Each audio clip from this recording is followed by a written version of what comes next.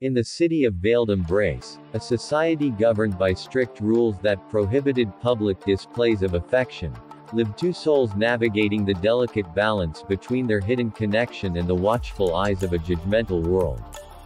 Callum and Arya, their love concealed like a precious secret, yearned for the freedom to express their affection openly. One ordinary day, the sun cast its golden glow upon the cobblestone streets of Veiled Embrace. Callum and Arya found themselves lost in the labyrinthine alleys, where the whispers of the forbidden lingered in the air. The weight of societal expectations pressed upon them, but an unspoken desire for a moment of unrestrained connection stirred in their hearts. As they strolled through the quiet streets, the proximity of their hands became an irresistible temptation.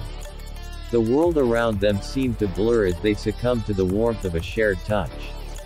Fingers intertwined, they walked hand in hand, their connection becoming an act of defiance against the rigid norms that governed their lives. Veiled Embrace, a city known for its orderly facade, became witness to an act of rebellion, a subtle rebellion that spoke volumes in the language of intertwined fingers and stolen glances. Callum and Arya, momentarily freed from the shackles of conformity, reveled in the simple joy of sharing a tender touch. The clandestine nature of their gesture heightened the thrill, and yet, a sense of vulnerability lingered beneath the surface. Every passerby became a potential informant, every shadow a silent witness to the transgression of a seemingly innocent act. As they continued their clandestine stroll, a mix of fear and exhilaration painted their expressions. The city's surveillance cameras, hidden among the ornate lampposts, remained oblivious to their quiet rebellion. In the secrecy of their shared moment, Callum and Arya found solace and courage, their love defying the oppressive norms that sought to suppress their authenticity.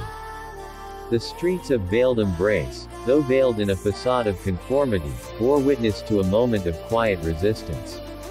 Callum and Arya, with hands still entwined, discovered that sometimes, the most profound expressions of love were born in the subtle acts of defiance against a world that sought to dictate the boundaries of their hearts.